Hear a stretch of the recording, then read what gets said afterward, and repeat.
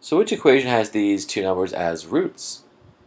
Well, if we plug them in, we'll know if they're roots, because if we plug this in, we should get 0. If we plug both roots in, they both get 0, then they're both the roots for that equation.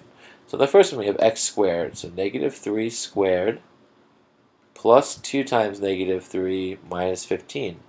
Well, it's 9 plus negative 6, so minus 6 minus 15. That's not 0, so that's not a root. And the next one, x squared, so we have 9 minus, 2 times negative 3, so it's plus 6 minus 15. That does equal 0. Now we plug in 5. 5 squared, 25, minus 10 minus 15. That also equals 0, so the answer is 2. So just by plugging those numbers in to see if we actually do get 0, you'll know that they're the roots.